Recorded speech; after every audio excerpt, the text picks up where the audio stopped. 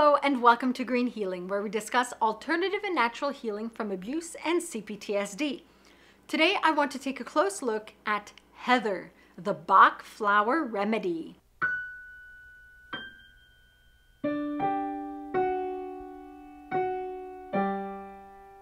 As a quick reminder, this isn't medical advice. I'm merely sharing what I do, perchance it may also help you. Heather's key word is self-centeredness, self-concern. When you need heather, symptoms might include being preoccupied with your own troubles and affairs above those of others, a constant need for attention. You might be perceived as self-centered. You might be self-concerned. You might even be obsessed with ailments or problems. You might dislike being alone. You might have a tendency to make mountains out of molehills. You might observe a difficulty within yourself in being more attentive to listening to the problems of other people because you're so concerned with your own problems. Sometimes that concern is a great fear or tendency to panic.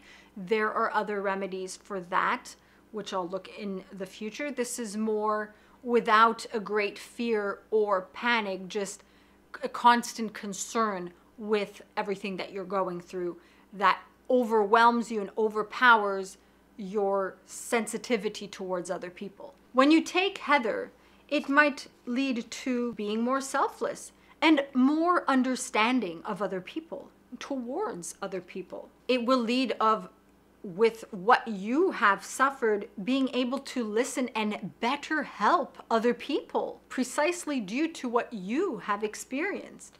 And an ability to give as much attention to other people's problems as you give to your own. Heather promotes mature handling of your own needs, the ability to emphasize with and understand others, a readiness to enter into relationships. Heather's empowering statements are, I feel safe. I receive all that I need. I am growing. In my first 2 episodes of the season, I explain how to prepare, how to take the Bach Flower Remedies, and how to self-diagnose to figure out which ones you need.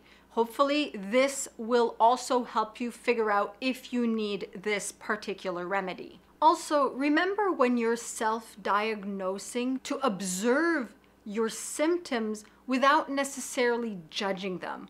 We all go through, a lot of us, several symptoms from any number of these remedies. Becoming more self-aware is key to being able to more accurately self-diagnose ourselves, but needing one remedy or another is not wrong or anything like that. So just know that it's okay if you need these remedies. My sources are Bach Flowers for Crisis Care and Mastering Bach Flower Therapies, A Guide to Diagnosis and Treatment by Mechtild Scheffer, and The Dictionary of Bach Flower Remedies by T.W. Hine Jones. There is a lot more to these books than what I mentioned in these videos, so I highly recommend that you check them out.